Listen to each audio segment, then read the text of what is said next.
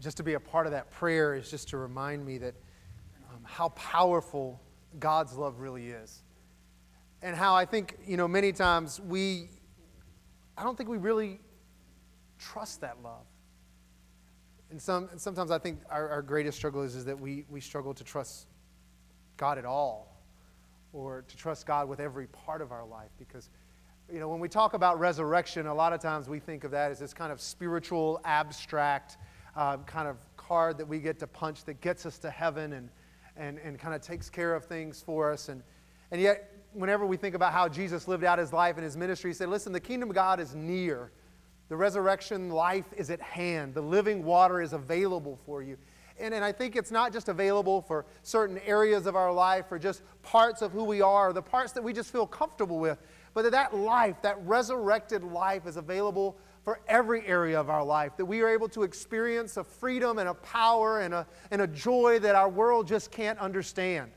And that even we, in the mystery of the death and resurrection of Christ, cannot understand and truly articulate what God has done for us, what God is doing with us, and what God is going to do through us. We are swept up into that mystery, into the power of Christ and into the power of his resurrection. And it's what brings us here. It's what draws us here. It's what calls us out of this place. It is what defines us and molds us and shapes us.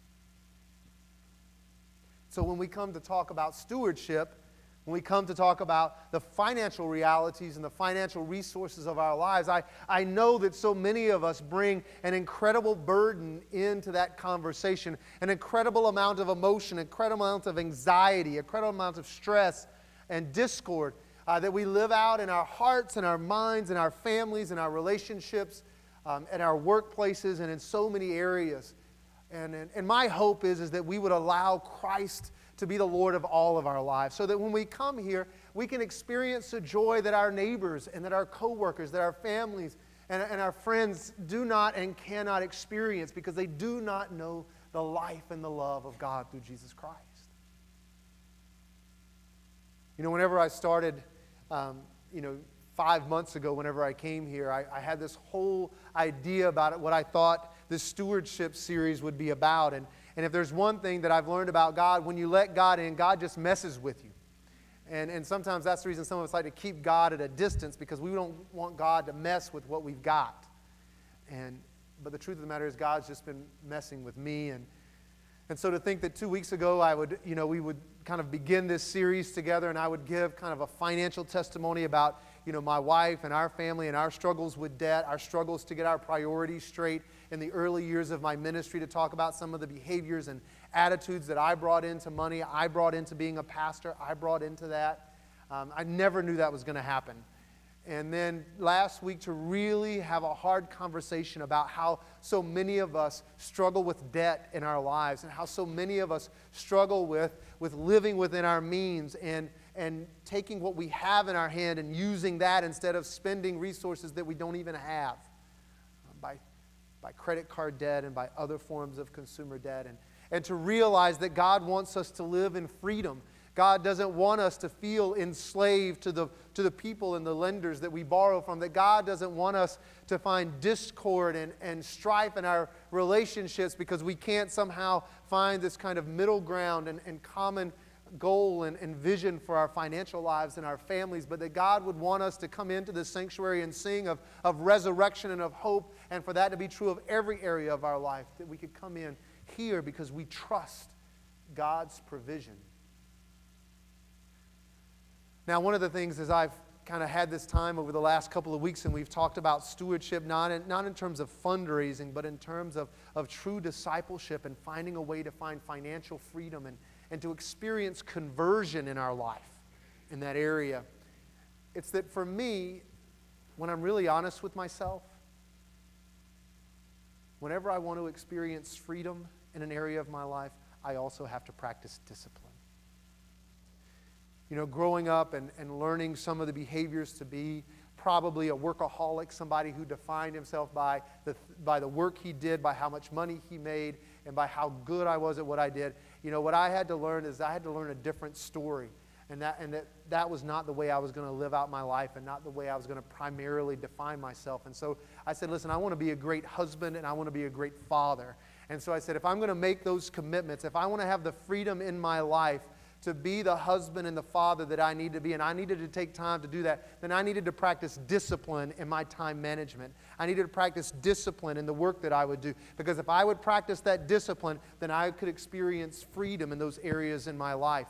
If I wanted to be healthy and to play with my children and to have the energy and the physical capacity to chase them and ride bicycles with them and hike with them and play soccer with them, then I was going to have to practice discipline in my health and in what I would eat and how I would exercise and how much rest I would get, so that if I would practice those disciplines, I could experience a kind of freedom and an opportunity for that in the life of my children and with my family. If I want to be able to give and bring to the table what I have in my hand and to bring what God calls me to bring, then I need to practice financial discipline in my life. I need to live within my means. I need to find my center in Christ and not in the materialism that so many of us, and even myself, can get sucked up into so easily in our consumeristic world that we live in. If I want to experience the freedom and to live into the freedom of that love and joy that Christ gives me, then I've got to take time to practice the disciplines of reading Scripture, of coming to worship, of celebrating the disciplines and the sacraments, and of finding time for prayer. So that whenever I practice discipline, I am setting myself up and allowing God to create space in my life to live into the freedom that He offers. Sometimes we think that in order to live in freedom, we can let all of that go. We can live as we want, by any means we want, however we want. But yet in reality, we know that discipline and freedom go hand in hand. Now that's tough, because in our self-help culture, that seems to be a very cerebral practice. It seems to be a very abstract thing that we do in our heads. But when we come to faith and when we come to believe in Jesus Christ and we come forward, we learn that these aren't just, mental exercises that we live out. These aren't just abstract principles that we're practicing, but that somehow what we are thinking in our head is connected to our heart. And when we combine the passion and the love that God gives us and we pour our heart and our mind into the same area, God is able to do amazing things. In Matthew 6, Jesus says, "Where your treasure is, there your heart shall be." Whenever we set our priorities, when we set what is important to us, then our hearts and our passions will follow, our mind will follow. And sometimes we will just unwittingly begin to practice the disciplines that will get us to the place where our passion and where our treasure is. Now, in our world, one of the greatest struggles is we're kind of double-minded people. One of my friends said, really we live in a soft, secular Christian world where we proclaim Jesus with our mouths and with our songs and our preaching and our prayers, but where we really put our trust is in our material possessions and in our titles and in the things that we hold in our hands.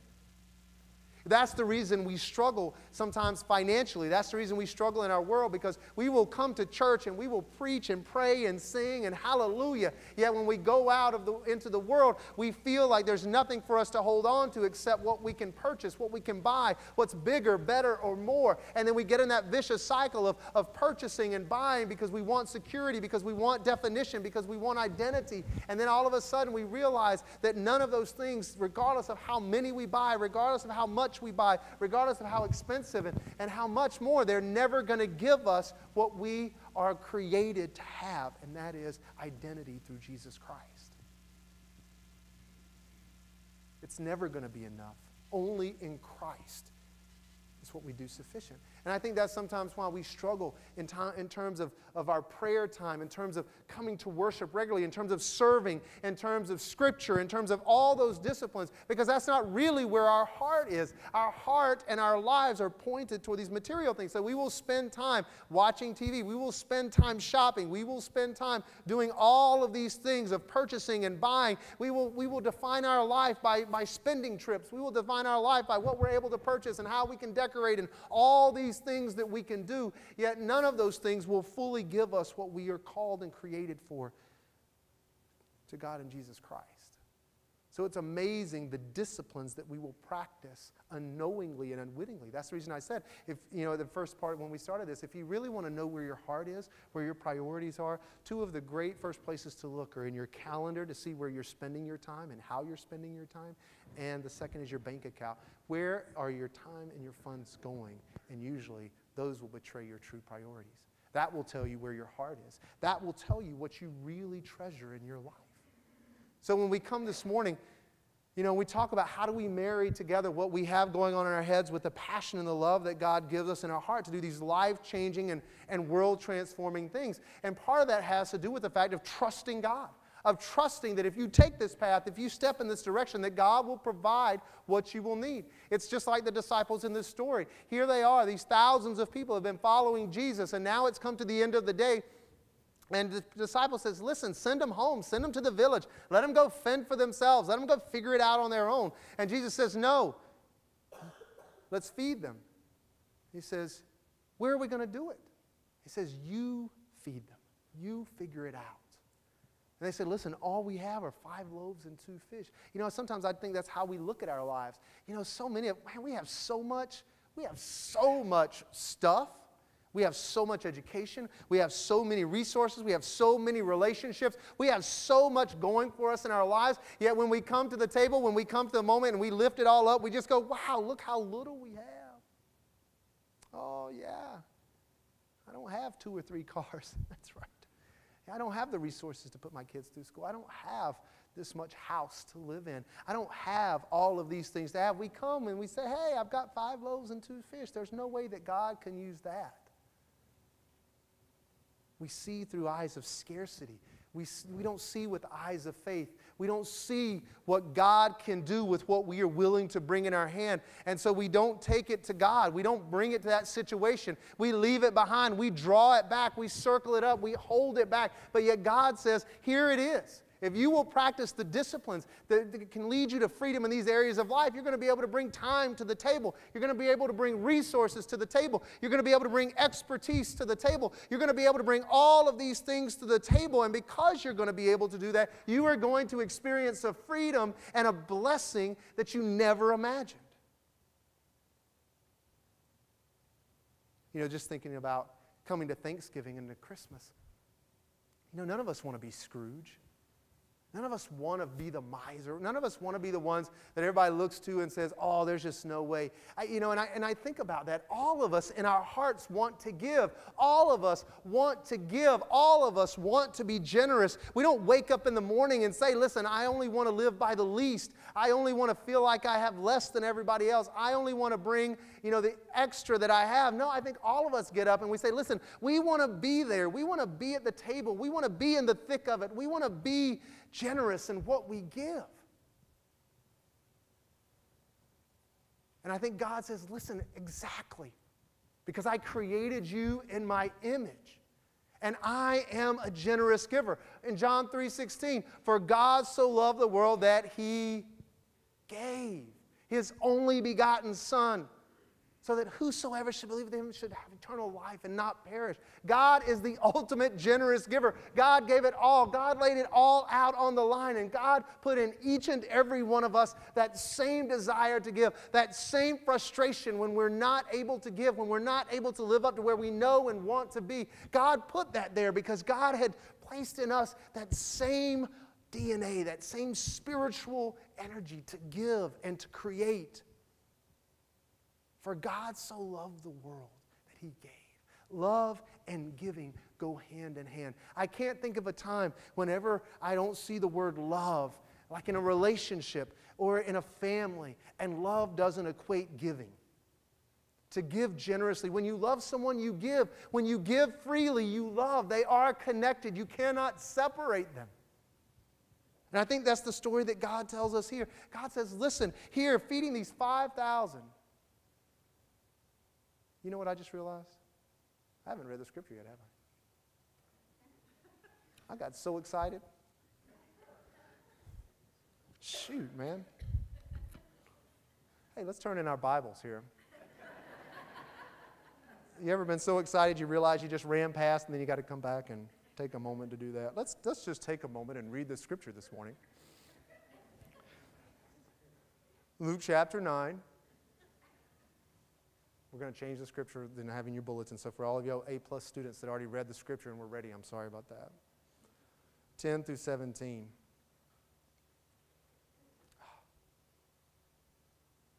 I was so excited. It's like going to a Pearl Jam concert. Twice.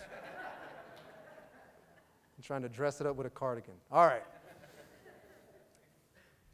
On their return, the apostles told Jesus all they had done. He took with them and withdrew privately to a city called Bethsaida. When the crowds found out about it, they followed him, and he welcomed them and spoke to them about the kingdom of God and healed those who needed to be cured. The day was drawing to a close, and the 12 came to him and said, "Send the crowd away so that they may go into the surrounding villages and countryside to lodge and get provisions, for we are here in a deserted place." But he said to them, "You give them something to eat." They said, "We have no more than 5 loaves and 2 fish, unless we are to go and buy food for all these people." For there were about 5,000 men, which probably been about, several thousand women and children along with them. And he said to the disciples, "Make them sit down in groups of about 50 each." They did so and made them all sit down. And taking the 5 loaves and the 2 fish, he looked up to heaven and blessed and broke them and gave them to the disciples and were filled. Gave them to the disciples to set before the crowd. And all ate and were filled. What was left over was gathered up 12 baskets of broken pieces. So now that we've read our scripture, we see this moment here when Jesus is sharing with these 5,000 men and these several thousand women and children who are probably there. You're talking about 15 to 20,000 people possibly. And it's a story of God meeting the needs of his people. And he's telling the disciples, you have what you have in your hand, take and you feed them.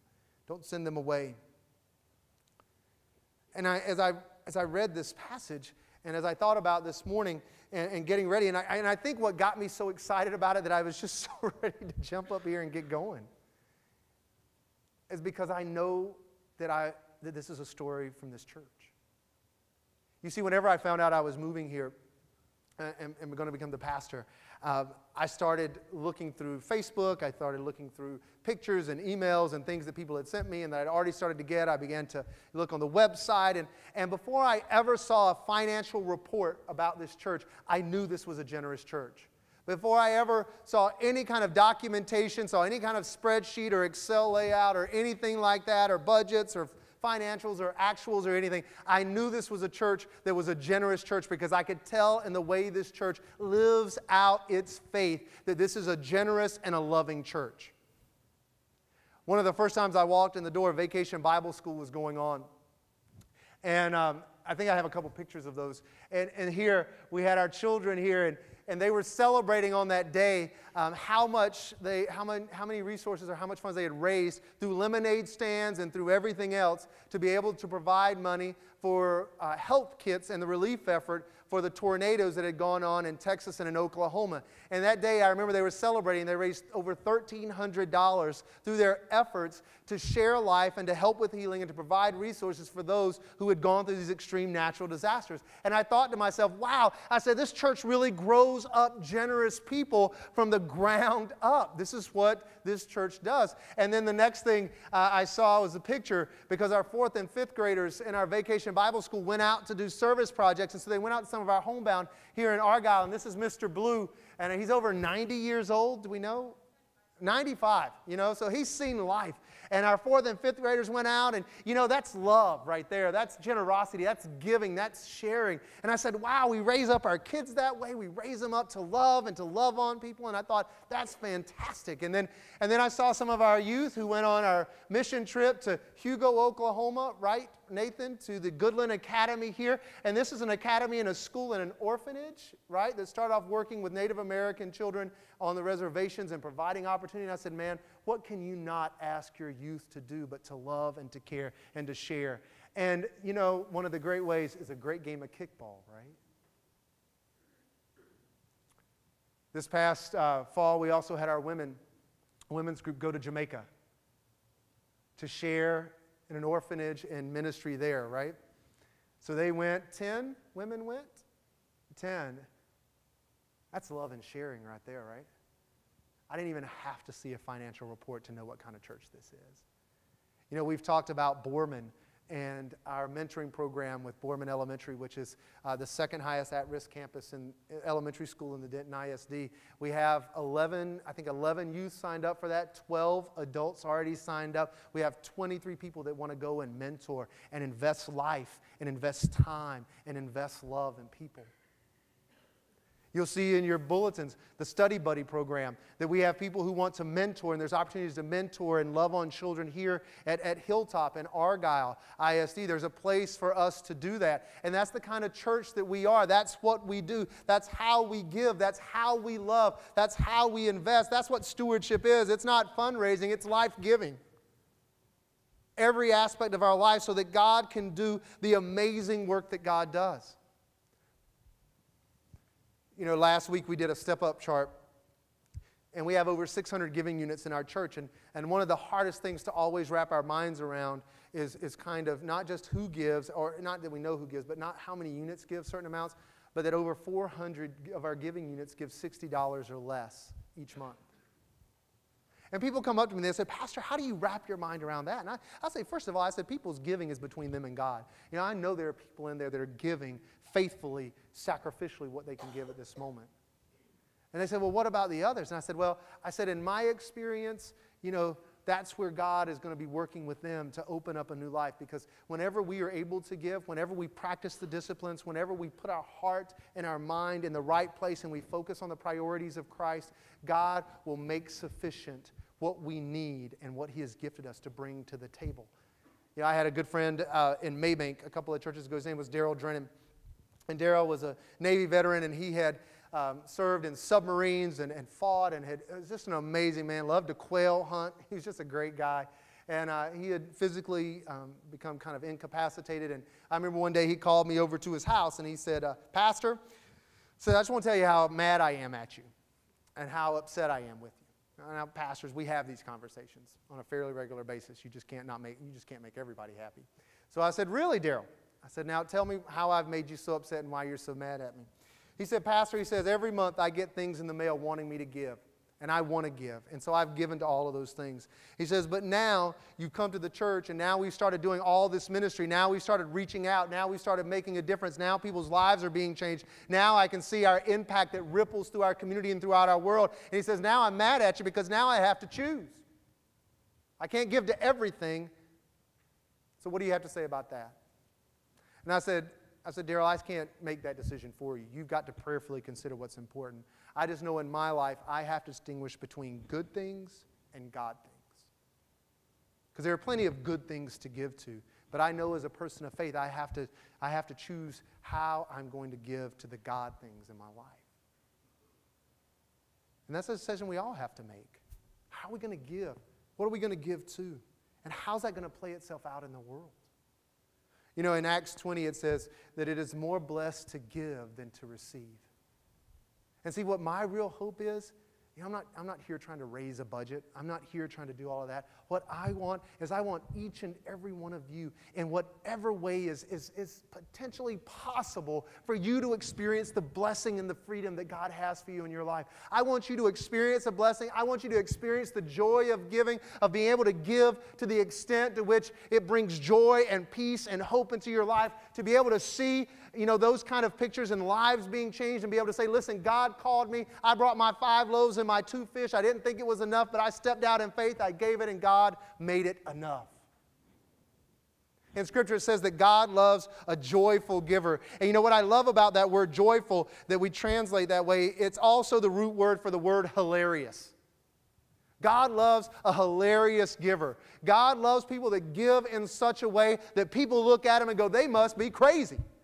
Because of how generous they are, because of how much time they invest, because how they live their lives, because somehow they're giving beyond what is socially acceptable. You see, I don't want you to give and to live a life that is socially acceptable. I want you to live and give in a way that honors Christ and that is kingdom-filled, and that other people will look at and go, what in the world is my neighbor doing?